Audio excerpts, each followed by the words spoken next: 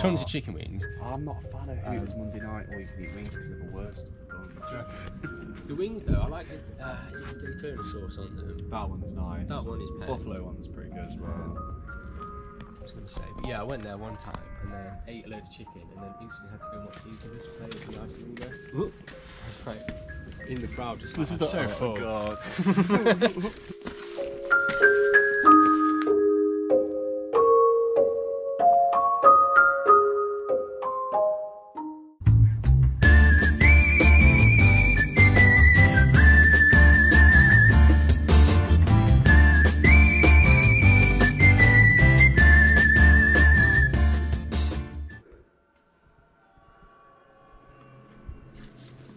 You dare to walk in these halls, priest? Yeah, what do they look like?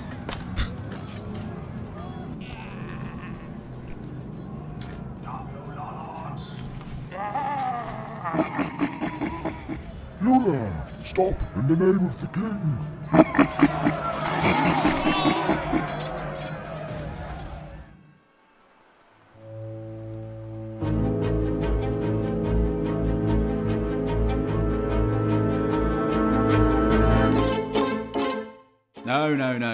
No, stop that. That's silly.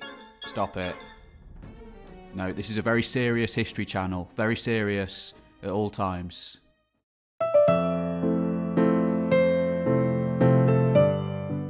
Good. Yep, that's better. From high moor to deep cavern, from mountain peak to forest grove. The very centre of England is a land of mystery and wonder, of standing stones and citadels of old. The past lives on here much more than in most places. Few large settlements having grown up here over the years.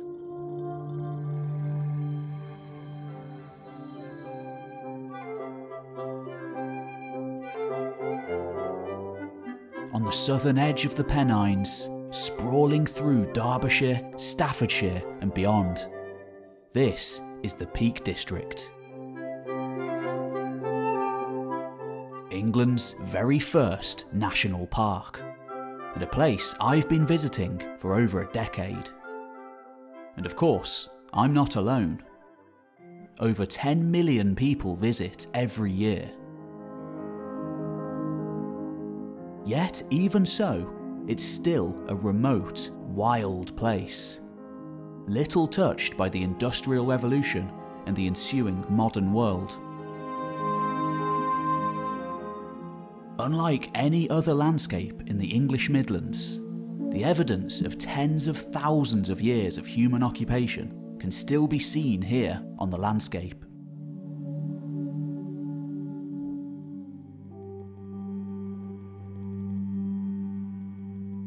From Mesolithic hunter-gatherers to chariot-riding Bronze Age lords.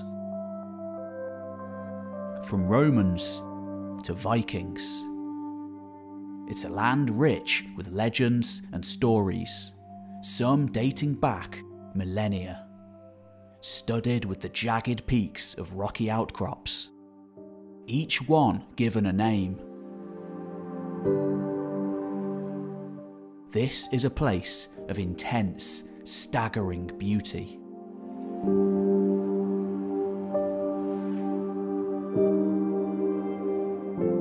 But what brought me here this time wasn't any of the historic, architectural remains originally built by human hands, no matter how long ago. Though you can see my travels to many of these sites on the channel if you wish. But no, this time we're headed to a naturally occurring monument. Crafted by nothing more than water and the passage of time.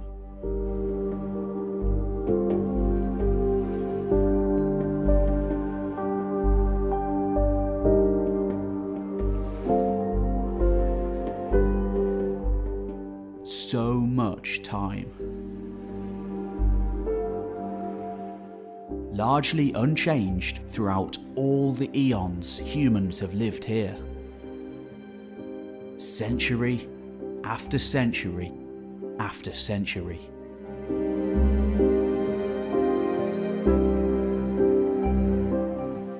Predating every structure on the entire continent. This is Lud's Church.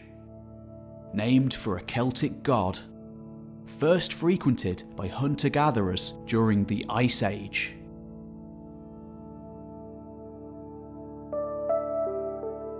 And visited all the way through the Stone Age, the medieval era, the time of the Victorians, to today. It's a place filled with legends of ancient spirits and gods of old.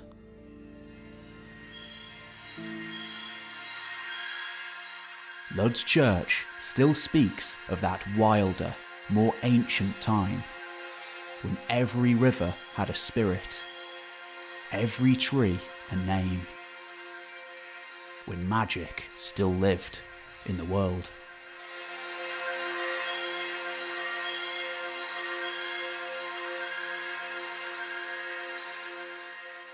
My name's Pete Kelly, and these are my mates, James and Frenchie.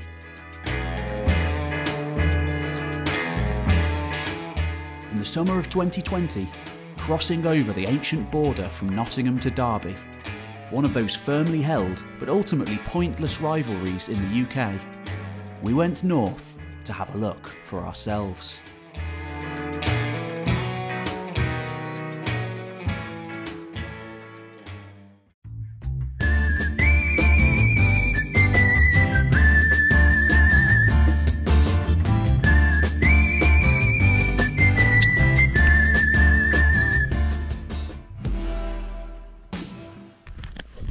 Okay, so we've just got to Lud's Church. This is an amazing place. It's been a religious centre, definitely since the medieval era, possibly a lot longer.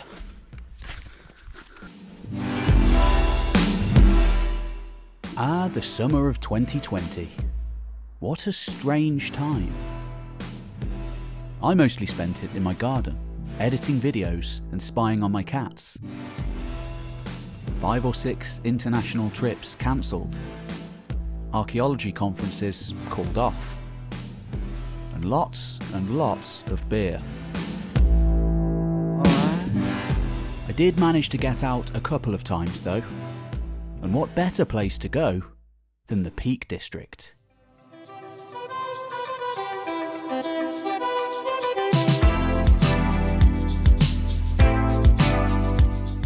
One of the most historic landscapes in the UK. Let's go there then. Keep going north once you enter this ancient land, and eventually you'll come to a place known as the Dark Peak.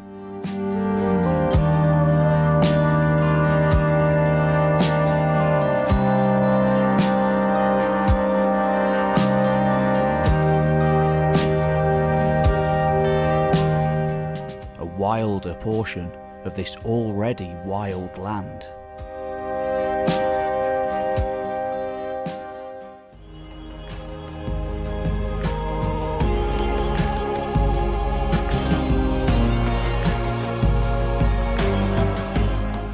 Here, in a place called Backwood, mysterious trees loom on all sides.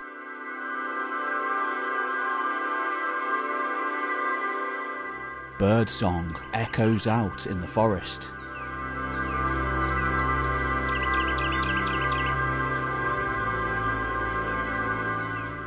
And myths and legends are innumerable.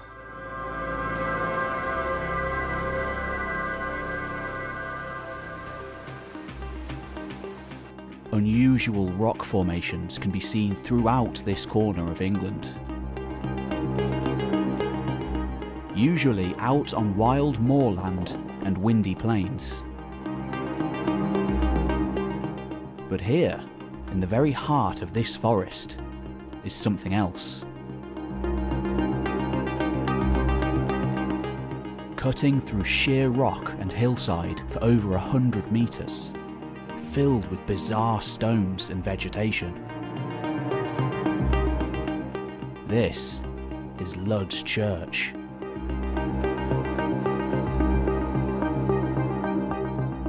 Named for a Celtic god.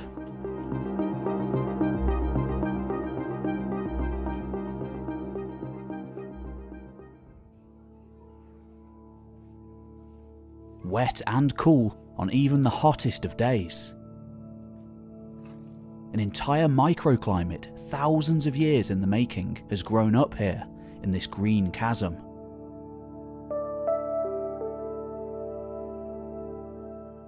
Weird acoustics can be found, people far away being heard just as if they were right next to you.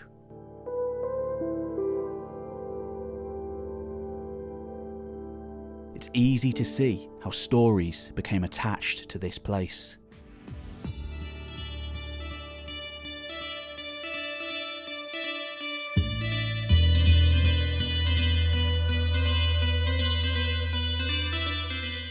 Much of the chasm has fallen into the River Dane down the long centuries. The latter a testament to the heavy influx of Norse settlers in the 9th and 10th centuries AD. This actually turned out to not be true. The River Dane is actually a Brythonic term meaning drop or trickle. Sorry about that. I just wanted a way to segue into Vikings, really. Anyway, back to the video. By the time those seafarers arrived here, however, the land was already coated in Stone Age ruins, Bronze Age burial mounds, and Iron Age hill forts. The Romans left their mark too, with mines and great highways intersecting the moor.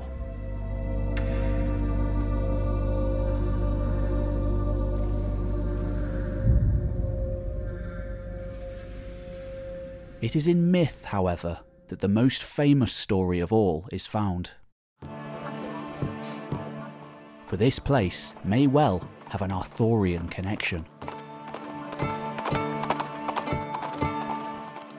A story first appearing sometime in the 14th century, but with roots much older.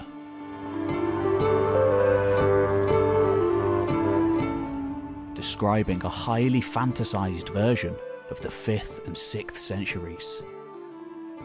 It's the tale of Sir Gawain and the Green Knight.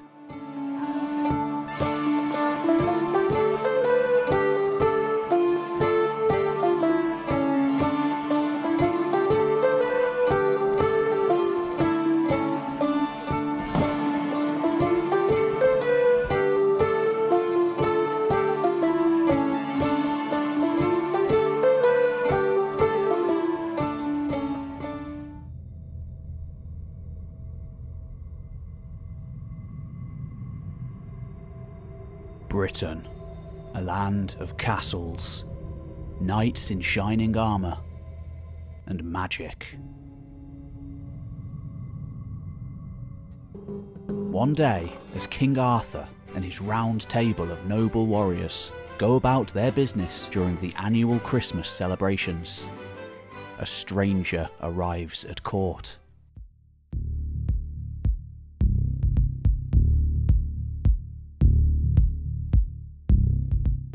Striding forth into the torch-lit halls of Camelot. This is no man those present have ever seen before. A giant, carrying a bunch of holly in one hand, a mighty battle-axe in the other. And soon, Arthur and his knights realise that this is no man at all.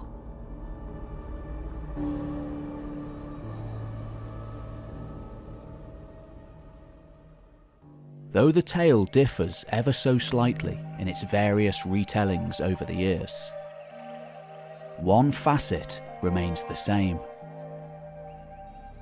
Though mostly covered by shimmering armour, the newcomer is unmistakably green-skinned.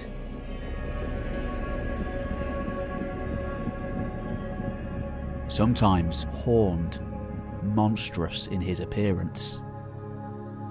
To the horror of the court, the Green Knight issues a challenge, a test of the valour of those present.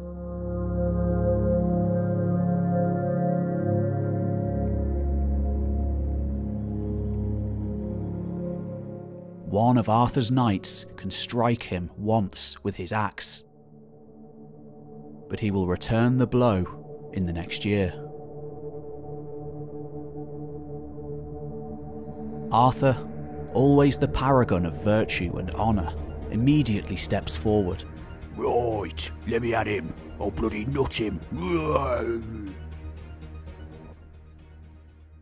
But ultimately, his importance is deemed too much, and another steps forward to take his place. One of the most stalwart of all, Sir Gawain. The young man steps forward and promptly, with one mighty swing of the axe, decapitates the stranger.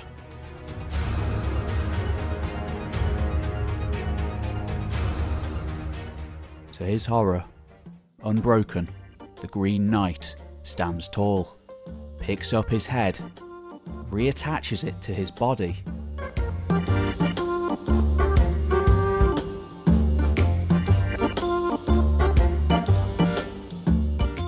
and tells Gawain to meet him in exactly a year and a day.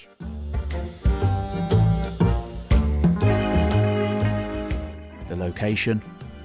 A place named as the Green Chapel.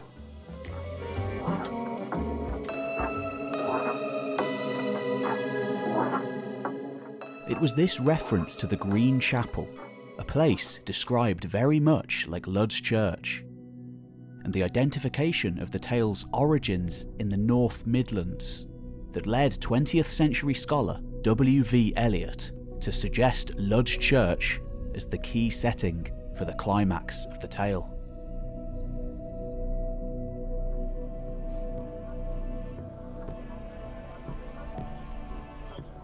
Who wrote the story? Well, we simply don't know, but the language it was written in seems to have its roots on the Staffordshire-Cheshire borderlands, not far from the Dark Peak.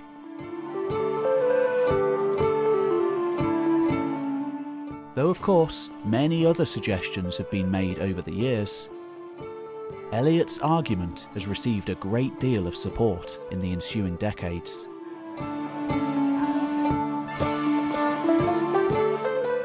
As to the Green Knight, modern commenters have come up with all sorts of conclusions as to his origins, ranging from Celtic deities, the Green Man, and the devil himself.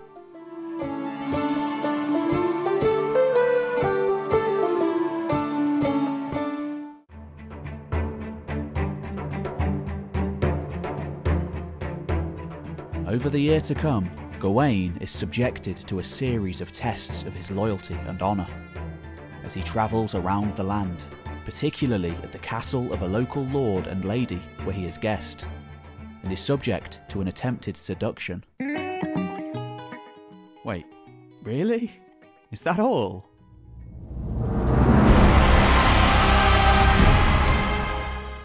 Yes, it was written in the 14th century. A society obsessed with chivalric values and being proper. J.R.R. Tolkien told me so. Oh, okay. Sorry about that. Eventually, on New Year's Day, Gawain heads out to the Green Chapel to meet his fate, bending down to meet his death. The Green Knight faints twice, before barely nicking him on the third.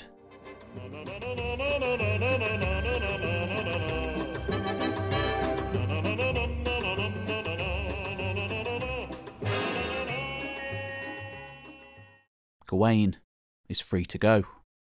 He has passed the test.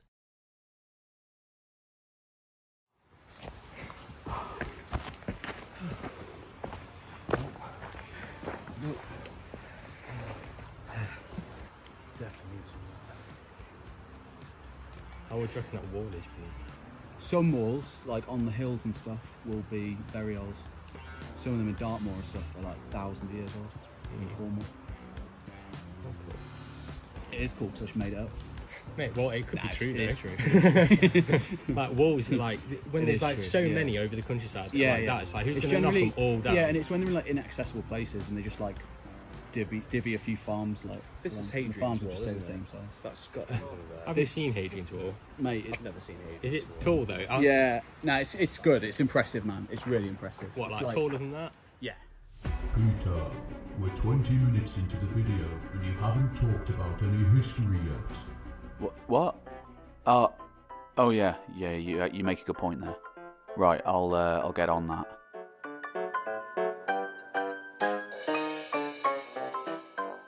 Oh, the only history is in the 15th century. Here goes.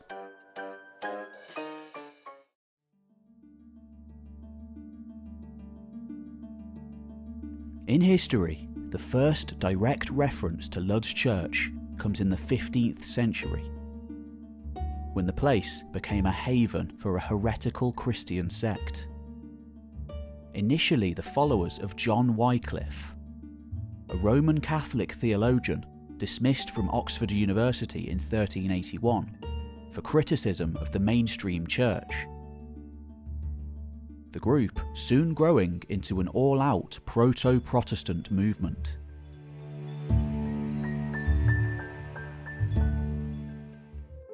In an age where non-conformity meant death, this was a very dangerous group to be a part of. By the 1410s, Lollardy, as it had become known, was widespread across the whole country.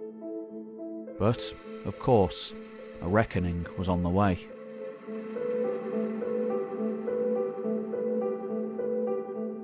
In 1413, John Oldcastle, one of the highest-ranking nobles in the country, and a close personal friend of King Henry V, And gentlemen in England now abed shall think themselves accursed they were not here. was exposed as a follower of the new sect. Imprisoned in the Tower of London, Oldcastle's future looked bleak. Yet, he still had friends in high places, and astonishingly, he managed to escape. Not content to disappear into obscurity, an insurrection was soon organised, including an attempted kidnapping of the king. Before long, however, the rebellion failed.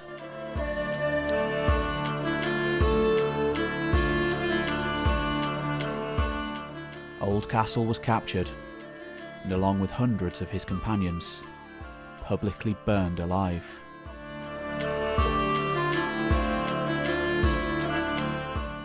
In the aftermath of the rebellion, any public sympathy for the Lollards soon died away, their persecution becoming ever more severe.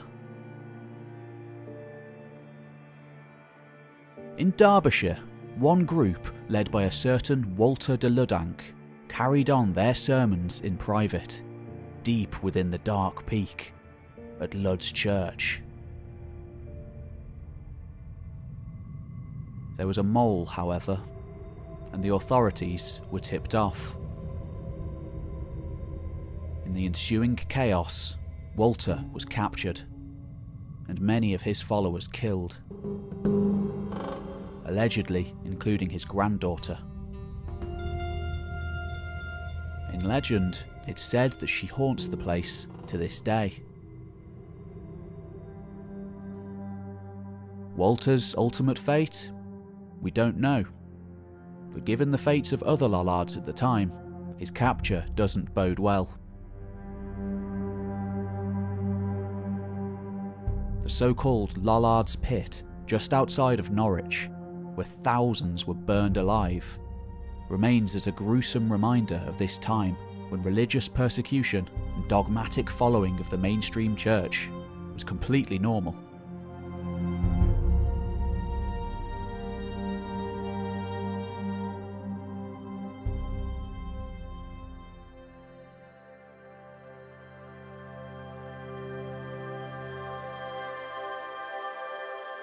By the 1860s, a wooden ship's head was placed high up in the chasm.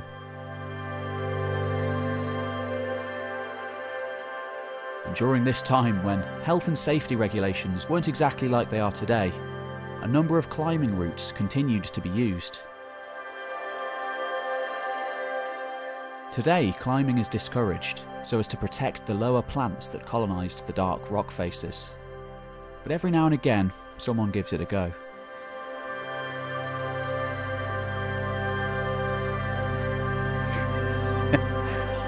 Fail. A wishing tree filled with coins stands outside the entrance. I wonder how long the coins have been here. Further down the valley by the River Dane, ancient stones hold up the hillside. And an even older bridge makes the crossing.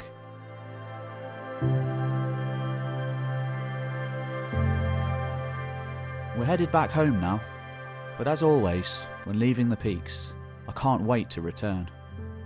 There are so many more adventures on the way. Any thoughts? Out here in nature? Not enough blue.